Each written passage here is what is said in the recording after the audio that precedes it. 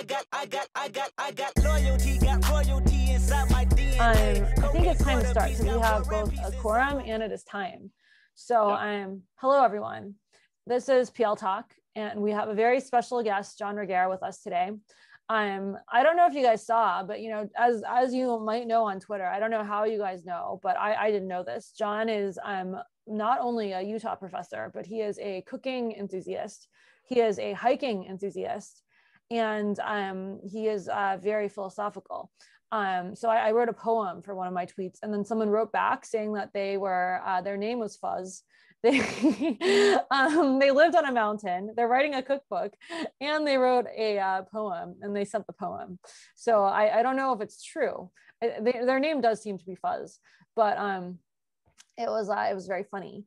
And so I think that's a great introduction of John, but we'll get back to that. But first we'll introduce our live stream a little bit more. So I think also before we start, Hong-Yi and I wanted to take a moment to just say the events of the week were pretty bad. And you might have been reading about growing anti-Asian attacks in the US since COVID because of people blaming Chinese looking people for the virus. This is not something we approve of. And if you want to help, Hong-Yi, you had an org that you suggested. Yes, AAJC is the Asian Americans Advancing Justice. I think they do legal aid and advocacy work. But I think there are plenty of other organizations out there as well. Yeah. There's I found a link with 61 organizations, so I can send that. But yeah, so we wanted to take some time and say, if this is something you don't know very much about, it's worth reading about because it's something affecting a lot of people in the US right now. But I think for the rest of the stream, we'll just talk about more positive things like people named Fuzz and Fuzzing. So I'm Jean. I'm one of the co-hosts, and I am the founder and CEO of a company called Akita. We do API observability. So basically, like, how do we understand complex systems with all their APIs and services? Fuzzing was one initially like the biggest part of what we did, and now it's becoming increasingly smaller. But during that time, I got to know John very well because I asked him questions a lot about this. Yeah, Hong-Yi, do you want to just do a quick introduction of yourself? Sure. Yeah, I'm Hong-Yi. I am a security engineer at Figma. I have lots of fuzzy things. I have a fuzzy cat on my lap right now, but I also have fuzzy things in my background, including Sully, who is also the namesake of a fuzzer, as we were discussing before the stream. So yeah. Yeah, wait, I lost my Twitch tab. Hold on, I was gonna put something in it. Lost the tab. And then this is our esteemed guest. I was gonna say Sir John Regehr, but I feel like you can't, you're not official, like you can't do that. But he's a big deal. John's worked on lots of stuff. Fuzzing is one of many things. And so John, it'd be actually great if you just started with, an overview of your entire career, but very fast. Sure. Thanks for inviting me. And I'm really glad you brought up the anti-Asian thing. I think it's really important to talk about that.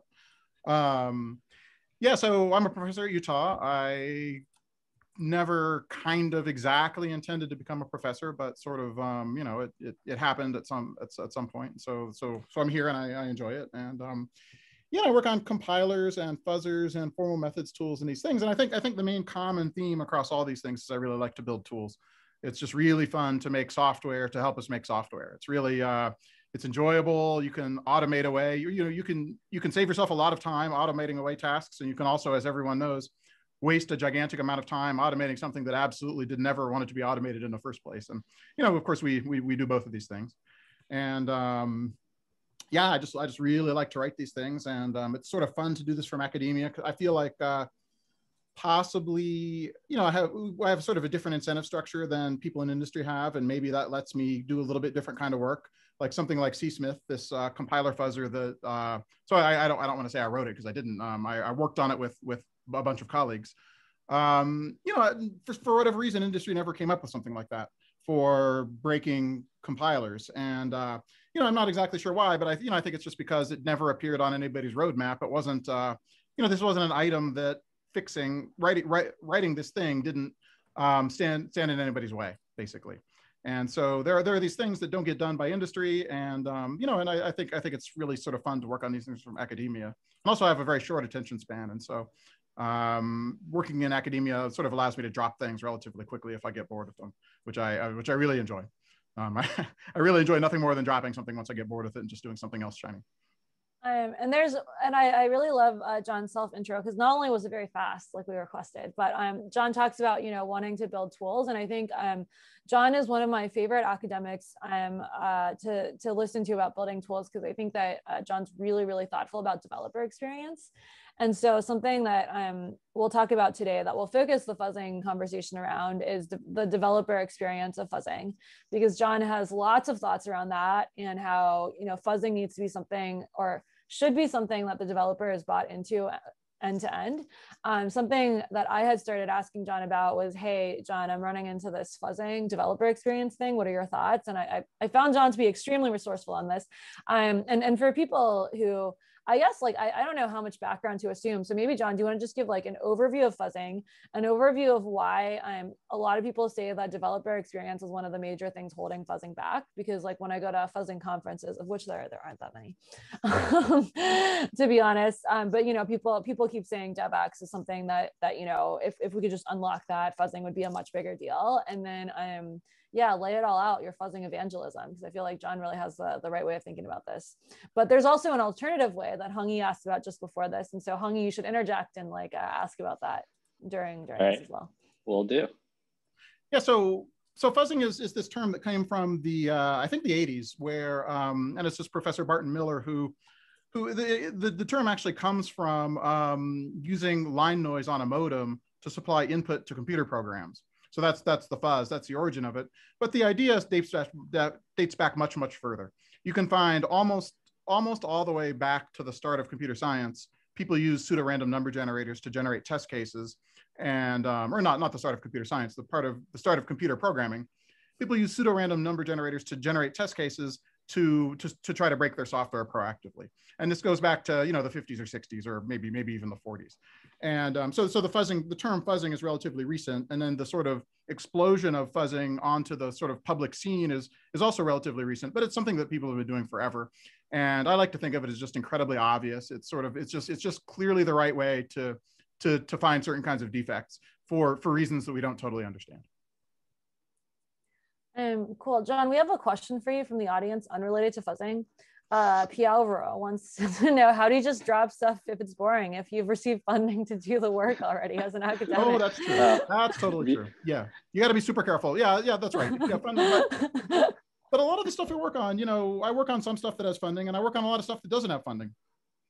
And one thing I consciously try to do is I try to hand my students things that are a little bit more thought out and a little bit more likely to succeed. And then I try to do the stuff in my own spare time that's kind of stupid. That's you know, not necessarily likely to succeed. I'll waste a couple of weeks on something and it doesn't pan out. I must have 50 stupid projects like this. You know, and then I just drop them, and you know, I don't have a time card. Nobody, I don't report to anyone really.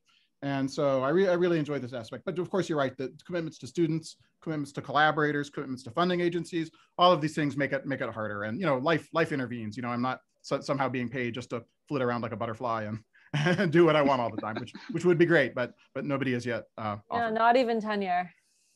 Not even tenure. You mean being a professor isn't just all fun and games like that? What? Exactly. I'm a middle manager, like we all end up being, or many of us end up being. Cool. And so somebody asked, is there somewhere to find out more about the origin of fuzzing in the name? Because that's also the first time I heard of that. Yeah. Have you written about this, John? Has someone else written about this? How do you know this? I think Bart may have told me that just when I was talking to him one time, that particular story. I really don't truly remember it. I'm not sure that it's written up, but the original fuzzing paper from, you know, I think it's 86 or something maybe, is really worth reading. And they basically just delivered line noise to a whole pile of commonly used Unix utilities. And of course, everything fell over. You know, grep fell over. You know, everything that took standard in sort of fell over when delivered just random crap. And that strategy of just delivering completely random bits, you know, never stood the test of time, right?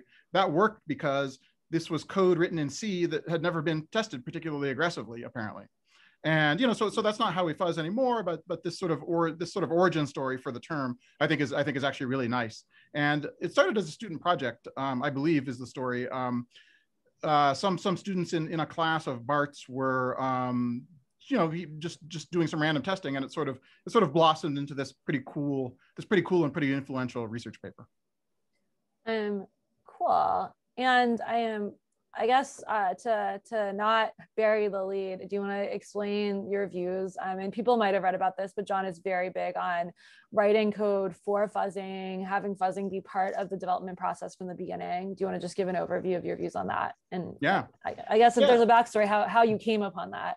Well, I think the basic insight, and this is not something that came to me early. This is I think just something that maybe I thought of much later, but it's just easier to describe. Sometimes it's easier to describe a class of test cases than it is to describe even a small number of individual test cases, if that makes any sense.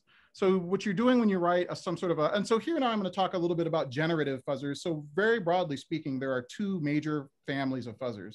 There's generative, where we make up test cases from scratch, from whole cloth. There's no input to a generative fuzzer, other than its source code. And then on the other hand, there's mutation-based fuzzers. These take existing test cases, some existing test corpus, and tweak it in interesting ways so that the test cases become a little bit different. The execution of the system under test kind of wanders off the beaten path a little bit, and then of course runs into trouble almost immediately all the time. And there's this very interesting kind of divergent philosophies of how you should fuzz. And almost all of my work has been in generative fuzzing. And most of the most influential current stuff used in industry is mutation-based fuzzing. And so what you might do is for example, if you want to knock over Microsoft Word, what you would do is you'd troll the web and find just as many Microsoft Word documents as you can. And having sort of a high quality, diverse input corpus is incredibly important for that kind of work. And then you start doing bit flips or other, kind of interesting, manipulations that are likely to preserve some of the structure in the Word document while kind of destroying other elements of the structure. And that little dance there of preserving some elements of structure while destroying other parts of it, that's what makes it work. That's where the magic is. And nobody really understands exactly what's going on here, because the structure that we're talking about is often sort of very, very ill-defined and very vague. But something like that is what's going on, and this is why it works so well. And so anyway, so the generative fuzzing is kind of where I mostly work. I just sort of enjoy it a lot. And what I often do when I write code for my own use, or for example, I wrote a compiler for my compilers class this spring, is I fuzz it almost from the start. And so what you do is you write a program, and so a compiler, of course, is a very easy example of this, but it accepts some input. And it doesn't accept very much input. It just accepts, very simple commands at first, maybe.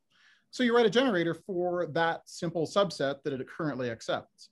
And the nice thing is that this kind of scales in a very clean way, because writing the generator is usually, a couple of % of the effort of writing the thing which processes the input.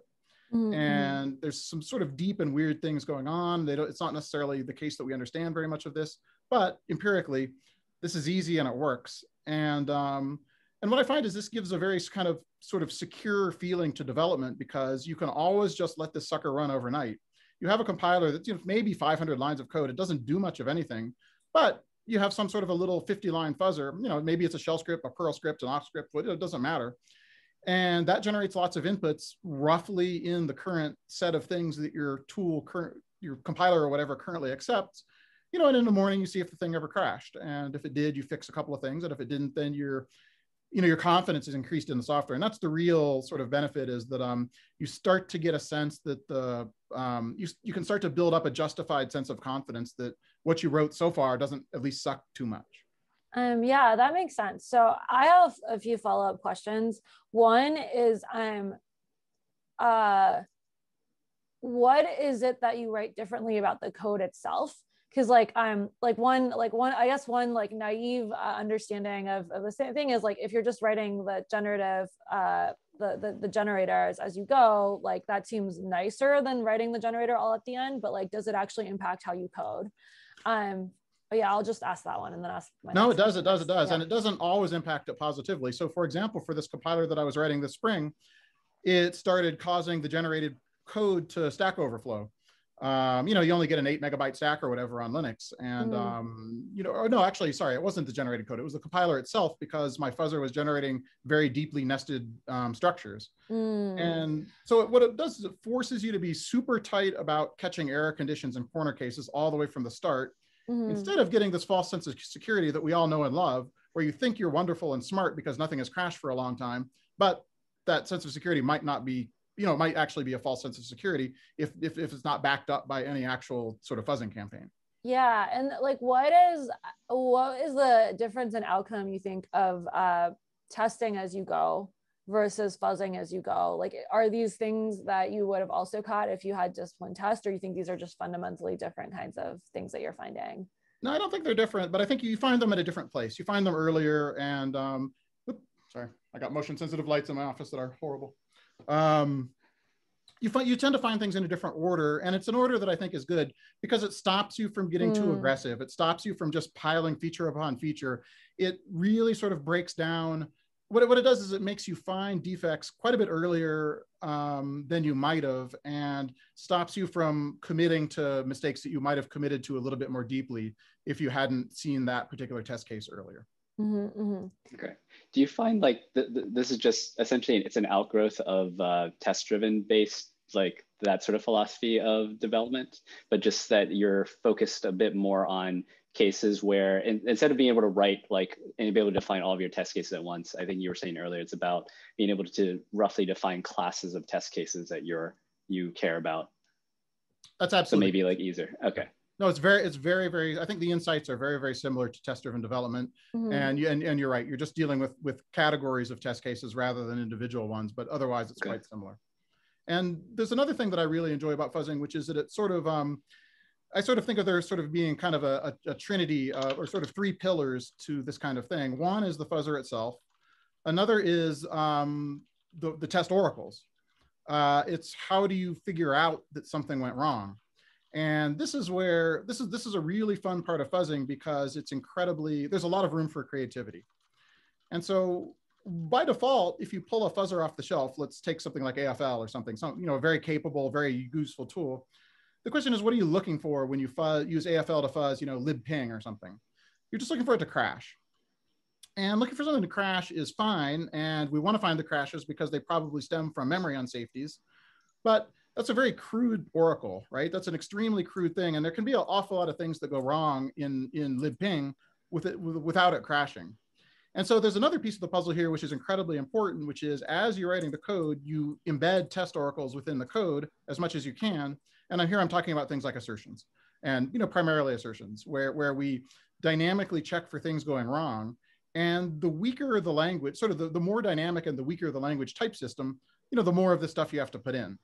If you have a sort of very tightly, you know, very rigid language where, you know, one where the type system puts you in a lot of, you know, forces you to jump through a lot of hoops, the fuzzer has, you know, it's not that the fuzzer has less work to do. You have less work to do in terms of putting assertions into the code because so many things that could have gone wrong in a dynamic language can't go wrong in this more statically enforced language. Yeah, and this is related to another question I wanted to ask, which is the kind of fuzzing workflow that you describe assumes that you have to write the generators. And I know that you said there's like non-generative code that's just kind of like more random, but like what about like synthesis of the generators or inference of the generators based on more structure from your language? Like how does that fit into the picture? That's a super interesting research angle. And it's not something I've worked on, so I don't have real firsthand knowledge, but there's a steady stream of a few papers a year on essentially this topic, which is kind of inferring the structure of input that an implementation actually accepts. And then of course you don't want to generate exactly what it accepts because that wouldn't trigger any bugs. So you need to generate things that are kind of like what it accepts and hope that that triggers bugs. And that's super cool research, and I'm not incredibly up on it, but one of the threads of that is so AFL was the sort of first really good coverage driven fuzzer. And if you go to the webpage for AFL, there's an incredibly cool demo where it essentially learns to make a JPEG or a PNG or something. I forget what it is. It learns to make one of those, and it learns the file format only by observing coverage of the system under test, which is the library, which is the parser for that file format. It's just incredibly compelling and cool. It essentially synthesizes non-trivial JPEGs, I think it is, for out of thin air, only using coverage information. And I incredibly encourage people to go look at this demo because it's just a really powerful illustration of what exactly you can do with this kind of approach. Yeah, yeah. Cool. And there have been some more questions about the relationship between fuzzing and testing in the chat. A couple of people have asked about property-based testing versus fuzzing. I kind of think they're the same thing, and nobody really agrees with me. It's let's just say they're closely related, right? Property-based testing is something like fuzzing with more test oracles or something. I don't know. I would say like property-based testing is like fuzzing with like where you can write the properties, whereas like a lot of fuzzing has like built-in properties. Sure, but I think it's like fuzzing is crazy if you don't. You need to provide these properties anyway to get interesting things happening, and so I think it's just one of those. Yeah. So like I say, I don't find there to be much of a distinction, but again, since other people don't agree with me, there's no need to kind of push on that angle. Yeah. And so it's this sort of whole idea of it's these different. What I really enjoy about this is how these different pieces kind of fit together really nicely, and there's a lot of synergy between these different things, and and again, the test oracles are incredibly important. So besides putting in, this is actually one of my, I don't have a link handy, but one of my favorite blog posts that I wrote a few years ago was about test oracles for fuzzing. And it just suggests a bunch of different things that I had heard of or seen people do in order to figure out if their code is working. And so I'm talking about things like if you have a pretty printer for your parser, you can parse the fuzz test case and then pretty print it. And of course you get back something different. So now you do it again. And the second time you better get the second and third things that you get better be the same as each other. They won't be the same as the first one, the original fuzzed one, but you can sort of exploit these kind of parse print loops or compress decompress loops. There's often a lot of sort of latent oracles hiding in our code, and just a small amount of thinking uncovers ways to make these synergize with fuzzers, and you get these just incredibly powerful testing loops out of this. And they're so much better than just waiting for seg faults or something silly like that, which is really honestly not good. I mean, it's fine if that's all we do. And some software is so bad that looking for seg faults is good enough, but it doesn't get us that far towards actually correct software. Yeah. So you like adapt it's all good. Do you like change, or how do you change your approach for or do you for I guess languages with, let's say, fewer guardrails, so languages that have no type safety, for example? Do you feel like there's particular techniques that happen to work well there? I'm not sure I have particular techniques. I think it's just it just puts more onus on the testing. You just if the type system is going to let you drop a float into a map that you thought only contained structures of something, you just have to test more because the language isn't going to stop you from doing the thing. And and some languages stop you statically, some stop you dynamically, some just kind of let you go and do whatever you want. And it just means there's more burden on you as a programmer. You're sort of unshackled in the sense you can write anything you want. So development can be really fast, especially prototyping, and it's nice. But then but then we get these sort of problems, and it's one of the reasons why things like gradual typing are sort of so exciting, where you could start with a very relaxed typing environment and just turn the screws on your code sort of slowly as you feel that this helps, rather than trying to make the OCaml compiler happy at first, which I have unbelievable battles with OCaml compilers. I spend all day and I write like lots of code, and then it turns out to be equal to like 50 lines, and I'm just like exhausted and hurt, and I hate it. But I'm not good at it. So When I was in grad school, whenever I refactored code, my groupmate Rishabh used to sit behind me. I was using OCaml for a while, then I was using Scala, and then he would announce my type errors and how many I had to everybody in the room, and this would go on for a really long time. But this may be why I stopped using strongly statically typed languages. It was very embarrassing how many type errors I had. Yeah. No, it really is, and fighting the type checker, and so I've written extremely little Rust, but I understand that fighting the borrow checker has a little bit this flavor. You can beat yourself up a lot to make it happy, but once you do, you know an awful lot about the code. Yeah, cool. So some people in the chat have been asking about so James Wilcox asked, do you distinguish generative and mutation? You distinguish generative and mutation based, and you said you mostly do generative, but how should other people besides you decide which one to pick? Like what aspects of the project? That's kind of a cruel question, James. Thanks, man. Yeah, it's pretty situational. Like, so at the beginning of a programming effort, you probably don't have a lot of fully fledged test cases. And moreover, you probably can't deal with them if you did. So little throwaway generative fuzzers are incredibly easy to write. You know, often these can be 50, 60 lines of code. There's just not much to it. And so I really advocate lots of little throwaway generators. And then once the system is more up and running, I think a mutation-based approach is much more sensible. And if you look at the kind of fuzzing people do sort of, you know, on something like Microsoft Word, you know, writing a generator for fully fledged docx or whatever, I mean, we just don't, who has the time, right? There's no good there's no good generator of fully fledged C++ or PDF or 100 other binary file formats that we would like to generate. There's no really strong generator that creates valid instances of these with high probability, which is what we want. We don't want 100% valid ones, but we'd like them mostly to be. Yeah. So for complex artifacts, I think mutation-based is the only game in town. But for simple things, and at the beginning, you really want the generative one because now you have complete control and first of all, you don't need test cases, but second of all, you know, you wouldn't want to write those simple test cases anyway. They're just sort of silly. Interesting. Yeah. I think that makes a lot of sense. Yeah. Especially if when you have a rich corpus anyway, like there's not, you know, you're not investing that much work anyways to generate your test cases. Yeah, exactly. But for example, let me take an example where when we were doing CSmith, so this is a fuzzer, it's a random C program generator. There was, at the time we started this, an extremely rich corpus of C programs out there. And we could have used them, except we couldn't, because they all either had undefined behavior in them or would have, or would have after we mutated them. And so we really needed to enforce a very strong property on the test cases that we wanted to generate. And there really was no way to enforce this for existing test cases. Someone named undefined behavior in the chat said, hello, did I hear my name? my other favorite topic.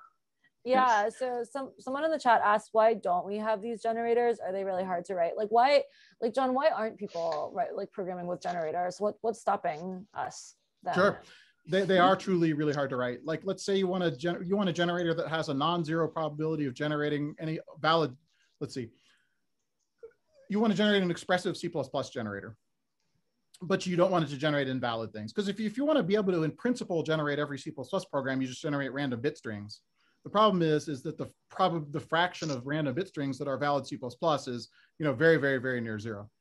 So in practice, that doesn't work. So we need to impose structure, and something like C++ is probably one of the most, valid C++ is probably one of the most difficult file formats known to man or known to people. Full PDF would be like this. Maybe some sort of movie format. These are it's a lot of engineering.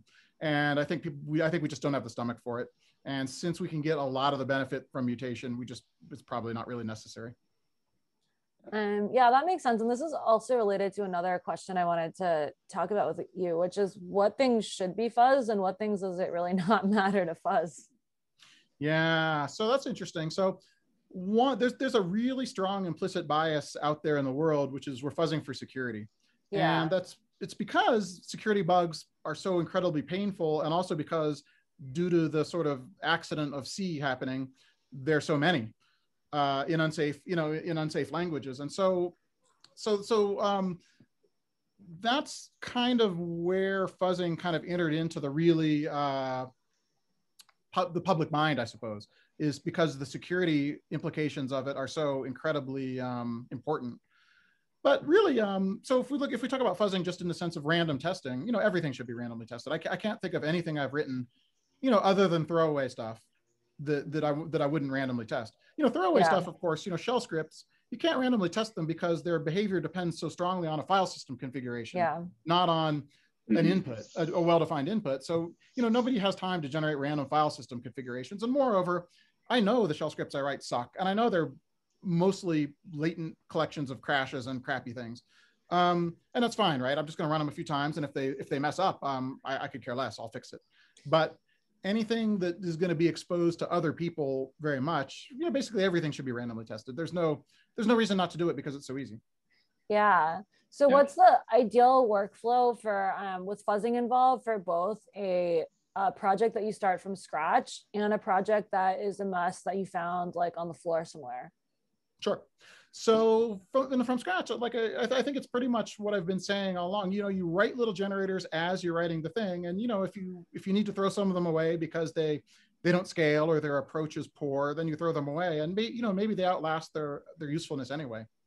So what's projects from scratch sort of comes along with a little pile of fuzzers, and some of them survive, some don't, but they all kind of do their little job contributing. And then if you find a project out in the wild, you probably the question is, what are you trying to do with it? Like one thing I don't do is reuse.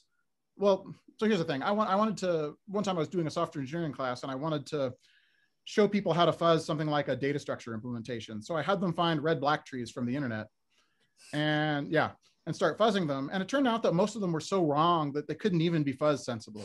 They weren't even, you don't want to fuzz things until what an insult. You can't even be fuzzed. No, they couldn't be fuzzed effectively because they weren't even remotely close to correct. And so there's a very real thing where some projects have enough bugs in them that are known that there's absolutely no point fuzzing, right? Where the developers just have no bandwidth for this because they already know about bugs and they're busy with them or they're busy doing something else. And so those are the things we shouldn't fuzz, are where the quality just isn't at the point where this makes any sense. Yeah, there's a minimum maturity level, essentially. There's a minimum maturity level. But this is also one of the reasons why generators are so nice, because the generator can be really friendly, right? It could, it doesn't have to do that much. It doesn't have to generate 85 megabyte ping images or whatever. It can just generate ones that are really friendly and happy and live in a very safe space. Yeah. And, and we're just making sure we don't regress. Yeah. Whereas the mutation-based fuzzer is like a fire hose where it's the same fire hose for everyone, but you don't really get very much. It's much harder to get control. It's much harder to control what you're getting. Yeah, that's cool. And so now there's an audience question about what's the relationship between fuzzing and formal verification. And I know you have some really cool thoughts about that. So maybe this is the right time to talk about all of the thoughts. Yeah, so that's very deep and fun. And I think the way I think of it is, so formal verification is where you're saying, is some property true for all inputs? For all input configurations, is some property true of my software? Like I might ask, does my C compiler, emit, well, let's not talk about C compilers. Does my ping library dereference a null pointer for any conceivable input, all the way from 0 bytes to infinity bytes? And formal verification lets us answer that question. Fuzzing is just a weak version of that, which lets us ask, does it crash for some things? So it's like formal verification has this big quantifier, this big for all quantifier. We quantify over all possible inputs. Fuzzing is just an approximation of that. And it's not a very large approximation. In fact, in a sense of how much of the space of inputs you're exploring, it's always 0. It's always not exactly 0, but so close as to not matter. But we find lots of bugs anyway, and that's sort of the sort of weird thing. But so there's a very real sense in which you'd be foolish to try to formally verify something before fuzzing it. And this is something that I think the formal verification community really got wrong for a very long time and now completely understands, which is that if you most things are mostly wrong. And if you start trying to prove them correct, you just can't, right? They're just mostly wrong. So, so that's silly. And so what you want to do is you fuzz them until you're absolutely certain that you can't find anything more by fuzzing, and only then would formal verification make any sense. And moreover, when you fuzz, you put in a lot of assertions and stuff, and you've basically evolved a very partial specification for your system. And you've covered a lot of corner cases that verification would cover. So you're basically, not 80% of the way there, but you're maybe 20% of the way there when you finished a fuzzing campaign. It sounds like you're sort of describing an evolutionary process for writing a program almost, where you start with something that's really terribly wrong. It's not even worth fuzzing because you already know where a lot of the bugs are.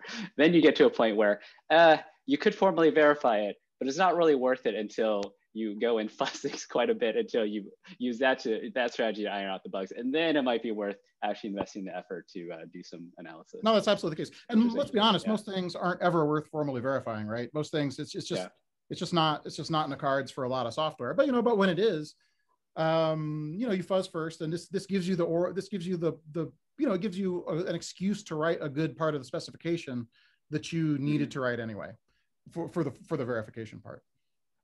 Cool. Yeah, thanks, John. there are a bunch of questions from the chat. Hong, should we answer? Yeah. Should we ask some of them? Sure. Let's see if we go backwards a little bit. There are a couple of questions about, let's see.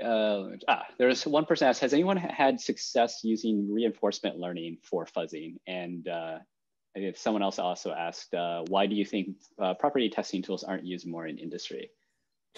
Oh, I mean, this is, yeah, part of a bigger question. Why isn't fuzzing more popular? we should exactly. talk about this. Which is also related. What can we do to make fuzzing easier? What can compilers and other tools do? So there's a related big set of questions around developer experience of these tools. Yeah. So this is one of the things that I'm sometimes slow about these things, but it took me a very long time to learn that almost everything I do is about people.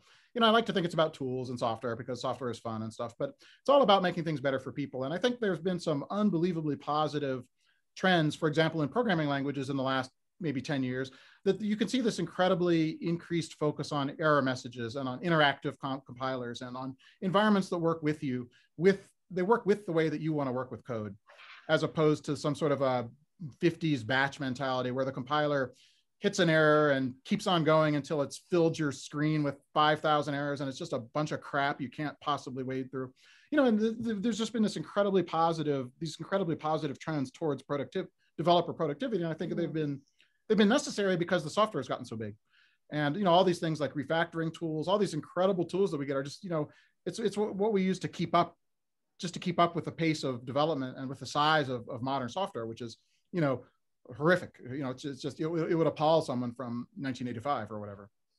So so there's this whole user-facing side for fuzzing, and this is the reason I think AFL 1, you know, was such an incredibly game-changing tool, is that you have a Unix binary, or not a Unix binary. You have a C++ code base, and you compile it using AFL GCC, and you run this one command, and suddenly it's popping out seg faults, and it's got this nice ASCII art screen, and it shows you fun things with lots of little metrics that are increasing and decreasing. And, you know, it's super, super fun. It's just incredibly entertaining to use, at least if you're the type of person entertained by this sort of thing, which obviously I am, and I suspect many of the rest of you are. So that kind of user experience is absolutely a win, and, you know, really is really unbelievably powerful and good. And there had been some previous fuzzing frameworks that people talked about well, but often I ran out of steam before I actually got a bug out of any of them. And so it's just one of these things where, you know, it just takes sort of thoughtful people packaging things up, and, you know, there are these natural sweet spots that things kind of hit eventually. And, you know, there's still a lot of things that you can't fuzz, and it's fine, I guess. You know, we'll get there though. John, what about the back end of fuzzing? Because you click a button and then you get like 1,000 errors. Something Hongi and I have talked a lot about is how do you prioritize the errors? How do you communicate to developers what it meant? And something you and I have talked about, John, was what about confidence? Because, you know, like what if your results are actually flaky? What is an error? How do you convey like how many times you saw something? Yeah, what do you see as some of the bigger problems on the developer experience of the back end now? And do you have thoughts about how we can solve them? Yeah, prioritization is one of the real problems with fuzzing, right? You almost have to commit to fixing everything that comes out, because, you know, and right, yeah, everybody grimaces, the whole audience grimaced because it's so hard to sort of filter. And you can do a lot of things though, like you can, once you identify, if you can come up with a signature for a particular error, like, you know, it's a seg fault in this function, you can filter those. And so there are ways to sort of triage things and stuff, but prioritization remains incredibly hard. And one of the things that I really, really like to harp on is, and so far we have only very, very partial success of this, it's test case reduction and canonicalization, where you take a test case that triggers a bug in the system under test, and you want to convert it to the smallest possible test case that triggers the same failure. And ideally, you'd also canonicalize it. Ideally, you would have a tool that could convert every test case that triggered that failure into the same minimized canonicalized test. And that's impossible, but, you know, it's a good goal. But that kind of thing can go an enormous way towards the triaging problem. If you can give people a really minimal trigger for a bug, many developers seeing this minimal trigger for a bug can actually sort of envision what must have failed. They just sort of know. You know, and they know, and they can often tell it sort of at a glance if it's particularly severe. One of the GCC developers was pretty awesome. I gave him some sort of bug that triggered a GCC bug, and he rewrote it into a Fortran test case that triggered the same bug. I've always admired that. I've always thought that was one of the single most cool little technological feats that I've ever seen somebody do. That just be able to take this test case, you know, and because he knew what internal representation was tickling the bug, and he made Fortran that did the same thing. I always thought that was extremely impressive. That's super cool. Is this the right segue for your C-reduce demo, John? Sure, let's just do a little C-reduce demo.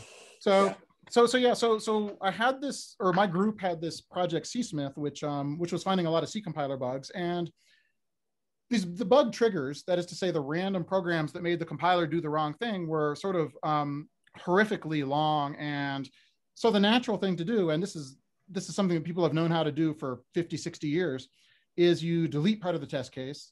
And if that still triggers the bug, then you delete more of it. And if it doesn't trigger the bug anymore, you put it back. And that process can be automated.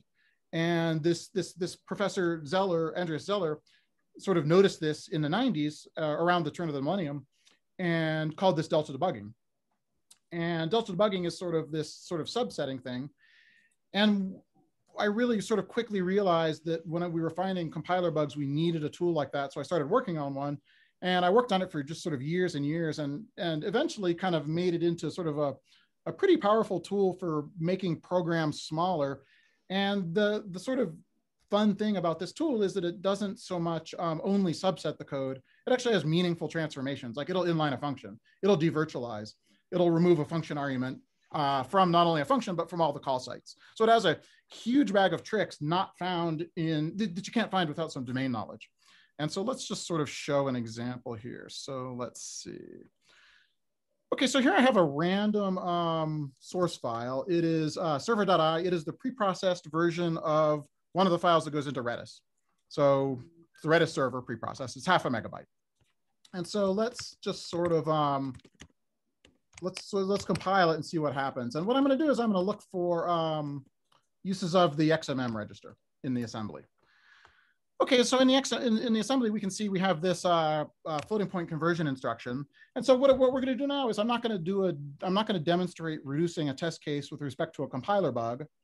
What I'm going to say is, let's say we wanted to ask a different question.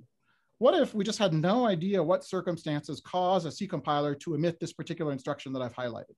So we want to find the smallest program that causes Clang to emit this convert SS to SD instruction. And, you know, we might reasonably want to do this because we want to understand something about the Clang backend. So it's sort of a reasonable thing to want to do, maybe. Okay, so we're going to do that instruction. So let's see. So what we do is we have to tell creduce what we're looking for. So we're going to make a little shell script, and we're going to run clang on server.i. We don't want to hear about warnings. We need to optimize. We need to go to assembly, and we're going to pipe through, and we're going to grep it for the name of this instruction. And this already works. We're already done telling creduce what's interesting. So if the server.i file gets compiled to something containing this instruction, this shell script, because of grep, will return 0. Otherwise, it'll return 1. So if either the compiler fails or the assembled output, the assembly language output doesn't contain this instruction, the thing will return a non-zero exit code. And it's all creduce needs. So I got to make it executable. And then we can say, now we can just reduce this. So we tell creduce we tell it what our interestingness criterion is. It's that shell script returning 0. And we give it the input, the 0.5 MB of preprocessed C code, and we can just let it go. Oh no, what did I do? Oh no, I should always do this thing first. So you run the thing and then you look at its return code. Now, what did I do? Oh, I'm sorry. I did not tell it to output the standard out. There we go. Okay. You always. Okay, and so now what creduce is doing is it's trying a lot of different things. So it has a whole bunch of strategies for removing parts of the program. And it starts slow, but it's going to fairly quickly get pretty far. You can see it's already well over 90% into the test case. So it tracks the number of bytes left. And because we have a fairly simple thing we're looking for, that is to say C code, which generates this particular instruction, hopefully it'll converge fairly quickly here. I didn't check this particular thing, but usually it does. And so again, it's got a lot of sort of different strategies that it's trying. And they're all ways to simplify the test case. And it's got a fair amount of canonicalization logic in it too. Like it'll rename functions, rename variables. It sorts things in certain ways. So it's trying, it's sort of a very weak attempt for this goal of taking all programs that trigger this particular behavior and reducing them to the same thing. And so again, that's impossible, but that would be something very powerful and very cool to work on. Okay, there we go. So that's a reduced test case. So it is, we have an integer value A and we convert it to a float, and that makes Clang emit that instruction. And creduce can't think of a smaller way to do that. So does that mean there isn't a smaller way to do that? Of course there is. It just couldn't be reached using a greedy direct search from 500 kilobytes of preprocessed C code from this random Redis file that I happened to have sitting around when I started doing this. So that's what creduce does. And if that had been a program which crashed Clang or GCC or whatever, then it would have come up with with its idea of the minimal test case triggering that. And again, I think this is incredibly critical. We could not have done this work reporting. So I sort of my own self reported like 500 compiler bugs. That would have been just completely impossible without this tool. So I essentially was forced to write it just to do this project. And since we're here, and since I make so much money on every copy of creduce that everybody downloads, I'm going to plug it a little more. It also reduces other languages pretty well too. It reduces, it reduces Rust, Java. I've used it on a dozen or two programming languages, and its special purpose logic for like inlining a function won't work, but it doesn't get in the way that much either. So it sort of works for some languages. It really works well for C-ish things, and it works great for C and C++. John, could you just summarize the insight that makes it work across languages? Yeah, I don't understand. I think it's just because Algol and Lisp, there's just this incredible shared heritage there's this incredible shared syntactical heritage that we have across our language. I think that's all it is. The block structured programming languages with, and creduce understands curly braces, angle braces, square braces. It understands them all at some rudimentary level, I mean.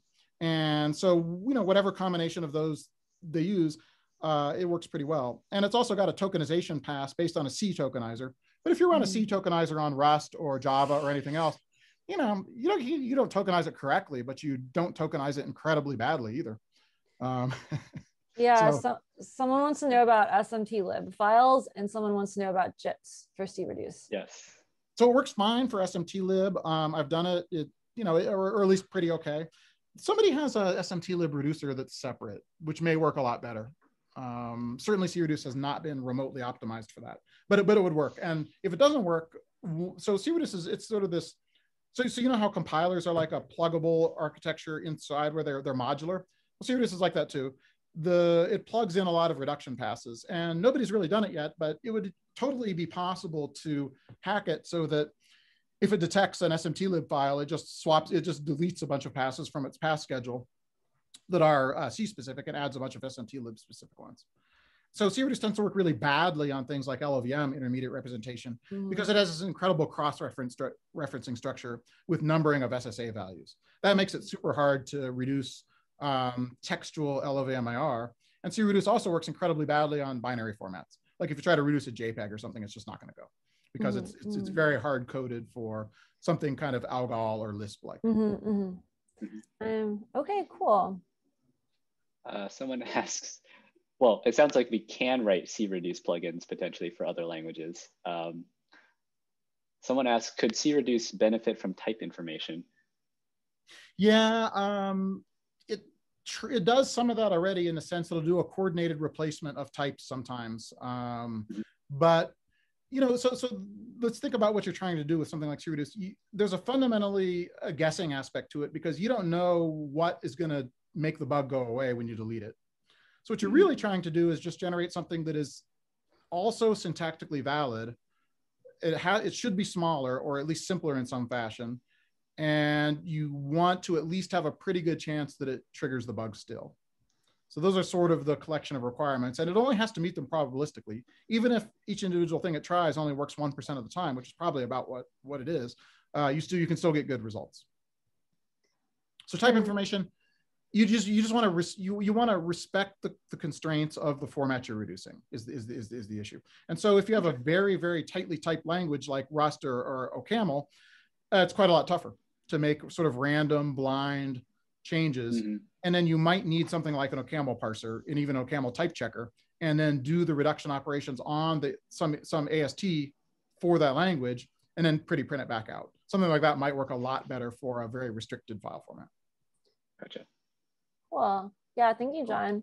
So we have about 8 minutes left. I feel like we should come away with like what stands between like where we are now and like more usable fuzzing, or, you know, more people doing automated testing, or I don't know if Hung-Yi has more specific versions of these questions, but. Yeah, I mean, I think like what I would ask is, you know, why do you think people aren't using it more? Certainly, like it's obviously a lot harder once you already have a large complex program and you're all of a sudden decide, oh, maybe fuzzing might be a good idea now. Your options are a bit more limited. But yeah, I think just in general, why do you think it's not nearly as popular as perhaps it should be? Yeah, well, for one thing, I think it is approaching its appropriate degree of popularity. You know, 5 years ago, no, but now, you know, fuzzing is pretty mainstream. You know, I think it's just we just have a lot of constraints. You know, a lot of people are just busy, right? You know, we're just trying to stay afloat here and sell a product or do something. And, you know, do we really want like 100,000 more bugs or 100 more bugs, or, you know, do we really want to know about them? Or if they're not impacting our customers yet, maybe we just actually don't know. You don't want to know. Well, because one thing you said, John, that really struck me was you have to commit to fixing all the bugs. And I think that maybe we can like relax that. Like, do you have thoughts about, can we relax that constraint? Yeah, there's a lot of stuff you can do. So filtering, so you can use gentler generators if you have a generative fuzzer. That's a very good strategy. You can use generators that, like, let's say that we never want to see a crash caused by an input bigger than a kilobyte. So you just don't generate them. So that's easy, right? But John, here's a contradiction though. You also said that in like large complex systems, we shouldn't use generators. So how do we get out of this contradiction? Sure. Yeah, no, it's hard. And there's a lot of systems that are non-deterministic, right? Because they have more moving parts than you can isolate on one machine. There's a lot of systems where you might not even have a test instance at all, right? You might just have the production one, and it might be sort of physically impossible to fuzz it or something. There's a lot of sort of individual circumstances where it can't be done. Yeah, there's a lot of work left to do on the triage side, where problems come out and we need to eliminate the ones that we don't want to see right now somehow, or also try to identify the ones that might be impacting customers that we just haven't heard about. So like one of the reasons I worked on compiler crashes and compiler miscompilations is I have the hypothesis that the vast majority of those go unreported. Because you know, what do you do when your compiler crashes? You start messing with stuff until it doesn't crash, and you forget about that hour of your day, right? Yeah. You know, you probably don't report it. You know, and miscompilations are even worse. The system doesn't work. You don't even know it's a miscompilation, right? Oh yeah. Probably an application error, and you start messing with stuff anyway. And maybe you stop triggering the miscompilation, and so like, you know, your life goes on. And so I had the idea that there's this sort of, you know, submerged part of the iceberg of compiler bugs hindering development. And this is especially true for like embedded systems where the compilers honestly suck. You know, GCC and LLVM are you know, incredibly good compared to most embedded tool chains. And you know, my hypothesis is that giving people tools for finding these was a really good idea.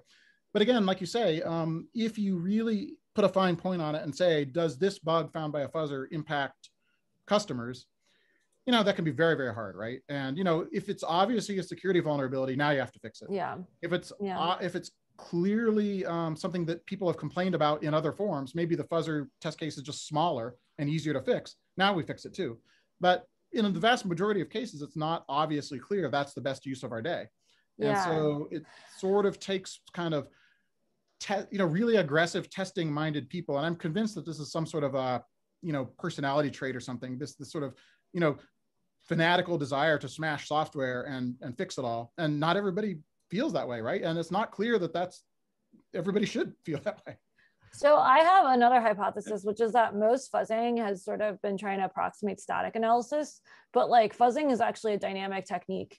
And if we actually like focus fuzzing on hot paths and common paths, like this could be like really, really fruitful, but not really many people are doing it. Like this is what we were doing at Akita when we were building a fuzzer. We were like, well, like we actually don't want all the paths. And like one reason's like all of like most of the bad parts of fuzzers, like the fact that they have to run for very long, the fact that they report all these bugs that no one cares about, the fact that like you can't prioritize bugs. Like I think that like, I don't know, one weakness seemed to me that people are treating fuzzers like just like, you know, static checking light, but like people don't want static checking. A lot of the times they want dynamic checking.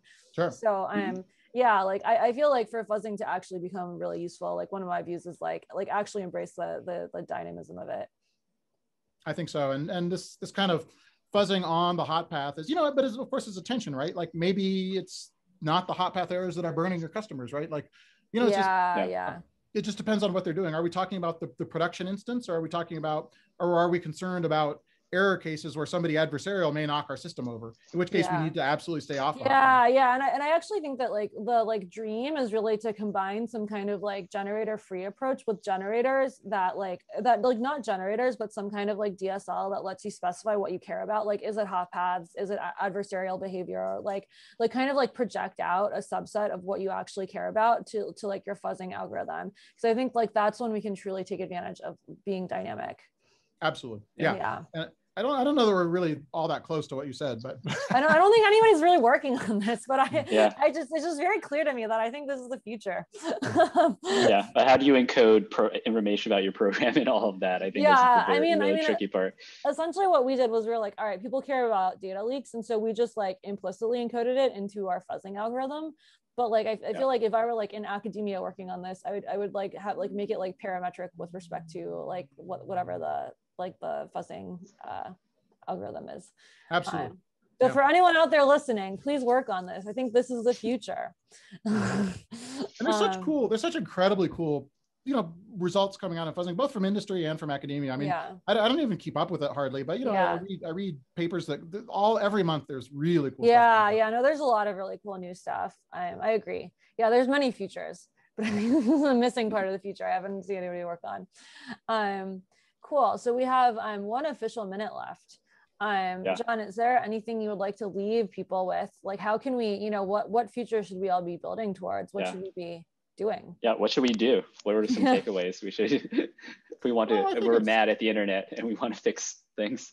Sure. No, I think it's all the things we've been saying. You know, use modern languages. You know, we all know this stuff. Use good languages.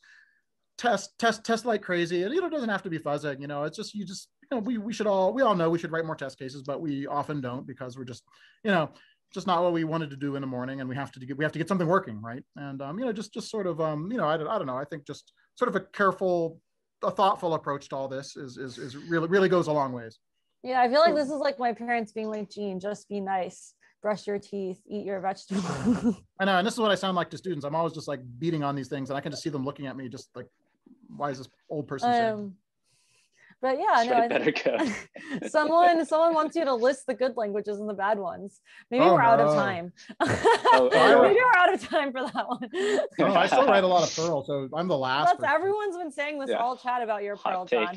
There's a lot of yeah. I guess I'll have to go to the. I don't have the Twitch up. I'll have to go after. I'll have to go look at it. Yeah, I think people in the Discord. I don't know if you're in the Discord, but if someone wants to put a link to the Discord in the Twitch, yes, you can. I think John's in there somewhere. I am on the Discord, but you can talk to him about his usage of Perl. Yes. Yeah, because the Twitch, unfortunately, stream won't stay up, or the chat will not. Unpopular take. Perl is just Python with $signs. Well, that's actually true. And not strict about white space. No, every time I try to learn Python, all I realize is that I'm just writing the same thing I write in Perl, but like 3 times longer. Yeah, without $signs. I feel like code is just fancier with $signs. You know? All right, cool. Well, thank you so much, John. This was extremely popular. People had many feelings and thoughts about everything you had to say, which is great. There's a Discord. Could somebody also post a link to our PL Talk schedule?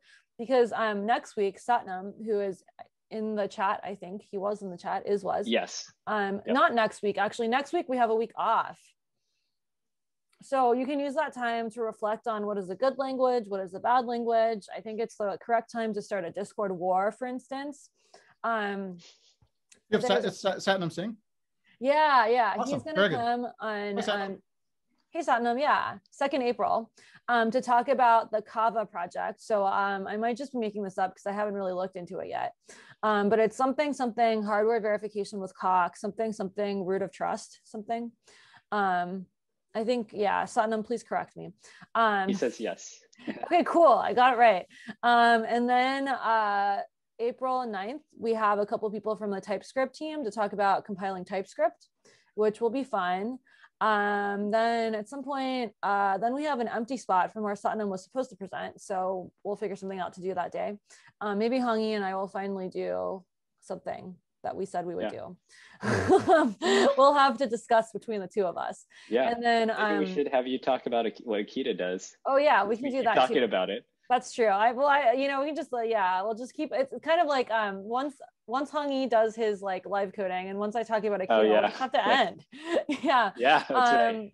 Yeah, and then April 23rd, we have Dr. Neha Rangta from Amazon AWS talking about Zelkova, which is one of the public triumphs of using SMT solvers to do something. So someone wants a WebAssembly. I think WebAssembly is very popular. That sounds great. People are always saying something WebAssembly. In fact, I've had students try to work with me on WebAssembly, but I'm like, I don't know anything about this, so you cannot work with me on this. I can say that Figma is a big user of WebAssembly, so it's definitely interesting. Maybe this is your live coding, Hongi. Maybe we can have a WebAssembly off. The great WebAssembly off. Yeah, cool. So I think, there have been also like lots of nominations and self-nominations. So please keep them coming. Hongi, I have to review them with you at some point. That's good. We have some reviewing to do. Yeah. Cool. So everyone enjoy the week off next week. It is, people can plan a spontaneous Discord war during this time if you wish to do so. And then, everyone, let's thank John again. This was an awesome episode. Thanks, John. I super appreciate the invitation. Yeah, thank you so much. It was very hard to get John. It took us months and months and like multiple requests from multiple people. So this was, we can't accidentally lose the tape from this one. Yeah. Thank you so much. Yeah, thanks a lot. Yeah, all right, goodbye everyone. See you in 2 weeks. Gonna be a fake, peace to the world, let it rotate. Sex, money, murder, our DNA.